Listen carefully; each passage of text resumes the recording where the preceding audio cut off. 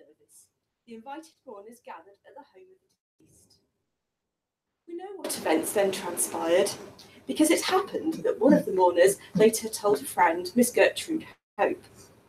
By a further happy accident, Miss Hope was a member of the Folklore Society, and took it upon herself to compose a detailed account of the proceedings, which was subsequently published in the Society's journal as follows. The minister of the chapel where the deceased woman had been a regular attendant held a short service in the cottage before the coffin was removed. The lady who gave me the particulars arrived rather early and found the bearers enjoying a good lunch in the only downstairs room.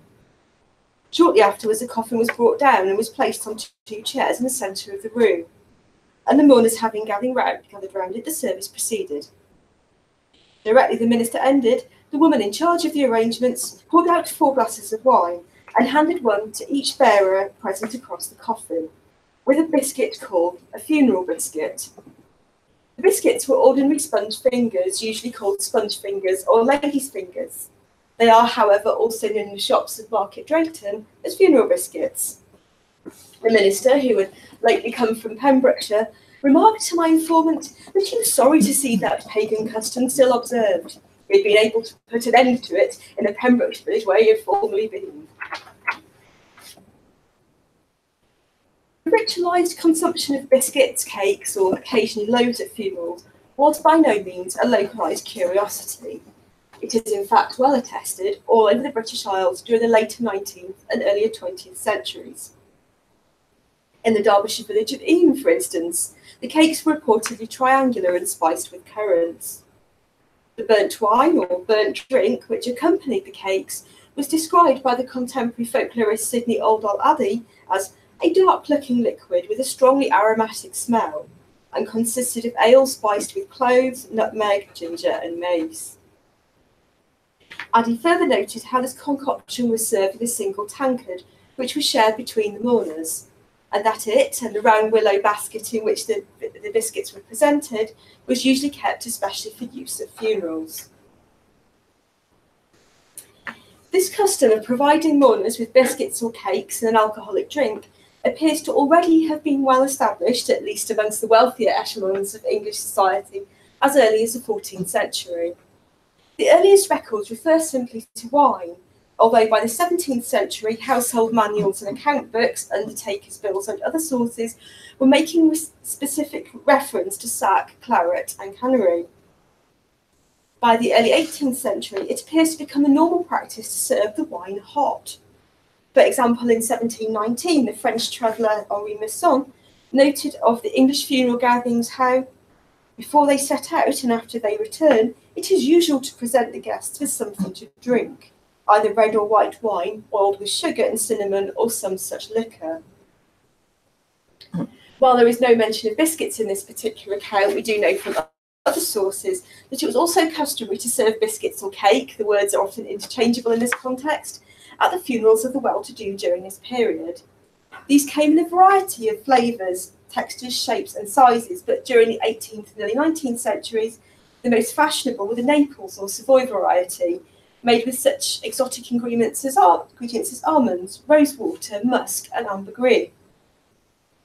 By the Victorian period, the recipes had become greatly simplified, as the custom was taken up by those lower down the social scale and of more modest means. Recipe books from this period indicate that there were 2 basic types of funeral biscuits. Matt, could I ask you to distribute those, please? The first types were sponge biscuits, which for fairly obvious reasons were sometimes called coffins and sometimes also flavoured with currants. And the second was a type of caraway shortcake, which might either be coffin-shaped or alternatively circular and stamped with a decorated mould of the type illustrated here. There's some suggestion that the designs may have varied according to locality, and the fact that these moulds survive in fairly good condition and fairly large numbers suggests that they were carefully looked after by their owners and passed down. Just handed out some funeral biscuit recipes that you may wish to try yourselves. I've had mixed results, but have a go if you like. It was also customary for the bereaved family to distribute an initial round of these biscuits as part of the process of inviting or bidding guests to the funeral. This was done by a bidder wearing mourning who would knock on the door and announce in a formulaic manner that you are expected to attend John Smith's burying tomorrow at 3 o'clock. We bury at wherever. Sometimes the bidder would be a relative or neighbour, as in the following account from Cumberland. 2 women, usually neighbours, who had attended and performed the last rites for the deceased, that's laying out, went round to houses in the locality to bid people to the funeral. The custom is still common. At Low Row in the Brampton area, it is undertaken by men, usually on horseback, and no one attends a funeral unless previously bidden. This account, clearly written in the present tense, was published in Folklore Journal as late as 1929. Sometimes it would have been the undertaker or confectioner or his assistant who carried out this task. Mother's Sheffield Songs includes a folk song about Roundlegs, thought to have been the assistant to George Pearce, confectioner of Brindlegate in the city, whose funeral biscuits were famous in the area. And it goes like this. Roundlegs to Wadsley went, with burying cakes he was sent. Roundlegs tumbled over a wall, let all his spice cakes fall. In some regions, it was the accepted custom to invite everyone within a certain defined geographical area. It was considered rude not to attend without very pressing reason, but conversely, as per the Brampton example, it was socially unthinkable to attend a funeral without having been bidden in this manner. The biscuits would usually be wrapped in pairs in white paper, printed on one side with a black border and suitably lugubrious verses and images which reminded the recipients in no uncertain terms of their own mortality. Being so ephemeral, this rare surviving example here is especially precious. The wrapped packet would have been sealed with black wax, you can probably just see a little bit on there, and tied up with black ribbon. And it's clear then that this custom of providing biscuits and burnt wine at funerals is historically old. It's also evident that a deal of trouble and expense was undertaken in the provision of these refreshments. For instance, the Folklore Journal correspondent T.W. Thompson observed how even the poor had one bottle of port, of which everyone must taste. This alludes to the custom's importance as a means of advertising and establishing social respectability, of demonstrating that however modest the family's means, they were both aware of and capable of fulfilling these conventions of hospitality and neighbourliness. So, I'm sorry, we've lost our images, unfortunately. It's all right, we can carry on. We can leave it there.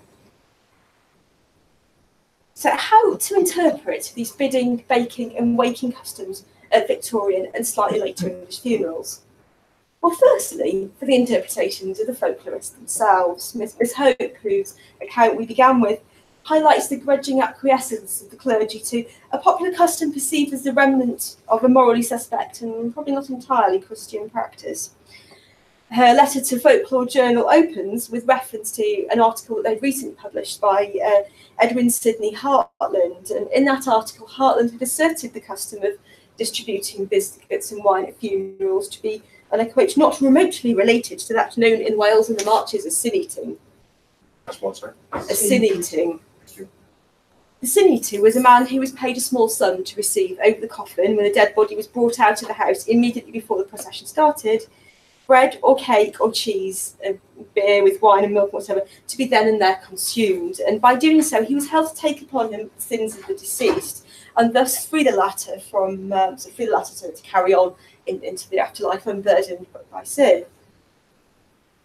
Now, this association of these two customs enjoys considerable popularity into the present day, if for another reason than sheer curiosity value, but there's no documentary evidence of a link between the customs of sin eating and distributing funeral biscuits, and there are various other reasons why it's difficult to prove.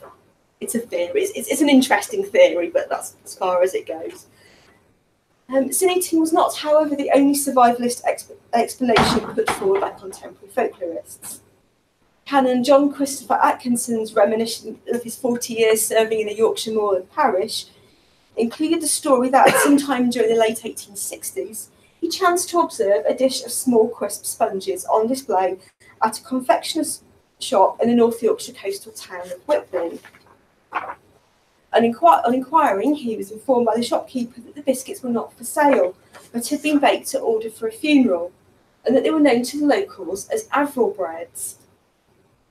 Atkinson was a keen amateur philologist, so he immediately pounced on the lexical similarity between this and the old northeastern dialect word Avril, denoting a successional custom from Viking times, by which heirs to the deceased person were formally recognised. Like other varieties of survival explanation, it's possible that Atkinson's theory may contain a little grain of truth, because the dialect of northeastern England has indeed been heavily influenced by the region's Scandinavian heritage. That said, this fails to explain the prevalence of the custom right across the British Isles, and ultimately, there's no documentary trail to support that theory.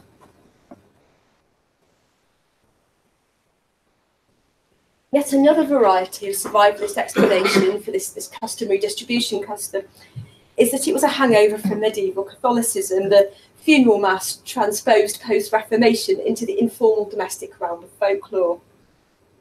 This theory has attracted some support from present-day historians. For instance, Ruth Richardson writes that it is hard not to infer some confused relationship with the sacrament. Indeed, it seems likely that there was a vague association with the celebration of Holy Communion at funerals prior to 1552. So there certainly are a few theories around the origins of Victorian funeral hospitality customs. However, these do ultimately remain theories without documentary provenance. And in any case, theories of origin don't necessarily tell us about the meaning of these customs as they were experienced by people centuries later. Thanks to the survivors' preoccupations, however, of those doing the recording, and this is a problem generally with this type of source, it is difficult to reconstruct their contemporary meanings. They tended to go out and get lots of interesting information on what people were doing, and then sort of pile their own theories on it without actually thinking to ask what the customs meant to people themselves. This is antiquarianism we're dealing with here, not modern professional ethnography. And the sources kind of are what they are in a way.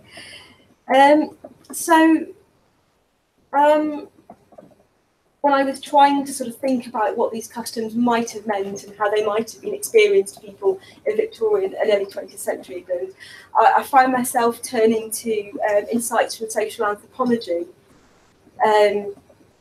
Notably, I refer here to Mary Douglas's work on the symbolism of funeral food, which alerts us to the contrast that mourners at a Victorian funeral would have experienced between the relatively fluid, attenuated and restrained nature of the hospitality that biscuits and burnt wine provided before the funeral services, and the quality and variety of quite substantial food and drink provided at the funeral tea after burial service.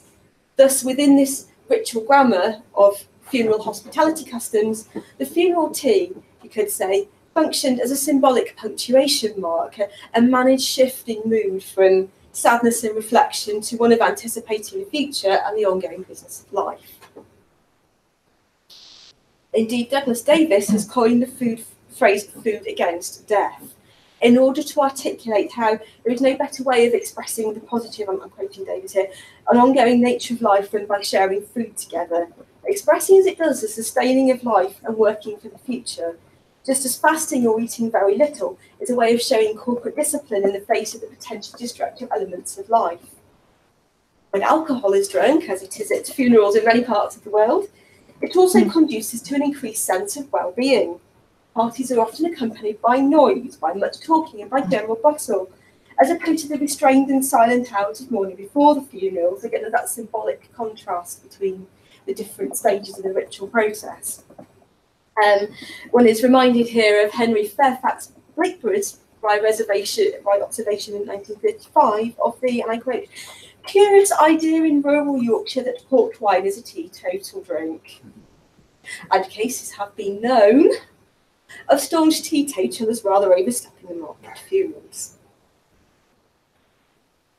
That said, before we get overly nostalgic for old customs sadly lost, it's important also to acknowledge that this, what we might call a moral economy of Victorian funeral hospitality, also possessed a shadow side. Notably, this was manifested in the form of obligation to put on a display which met the standards set by previous events. It is quite a common thing, noted local historian J.S. Fletcher, writing in the 1880s, to hear Yorkshire folk discuss the celebration of a funeral and to pass criticism and judgment according to the repasts and collations provided. I don't call that much of a do, a critic will observe. They buried him with cold ham. Now I've put away 3 children, and they're all buried with roast beef and plum pudding. However, for those who did get it right, there was a reward of social approval. Fletcher again. I have more than once heard friends, on taking their leave after the funeral tea, give such comforting assurance to the bereaved family as the following. Well, no one can say what you've given him in a most beautiful and respectable funeral. You've done everything by you could, there's no two ways about that. So I'd sort of like to start to conclude with some very brief thoughts about funerary hospitality customs going then through the 20th century and on into the present day. From the mid-1930s, and especially in the decades immediately following the Second World War, the American-style chapel of rest very much came into fashion. So customs such as a lifting ceremony, with which we started this talk, became obsolete.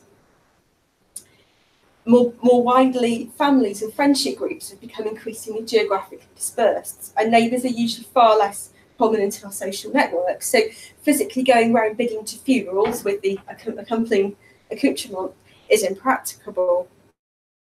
The task of bidding is still performed, but is nowadays facilitated by the relatively impersonal and dematerialised technologies of the newspaper announcements, the telephone, and more lately social media.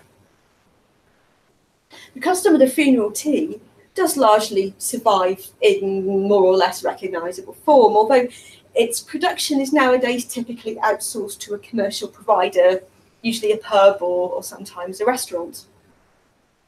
As alluded to earlier, this trend was in fact already emerging back in the mid-Victorian period. Remember those arval breads for sale in Whitby?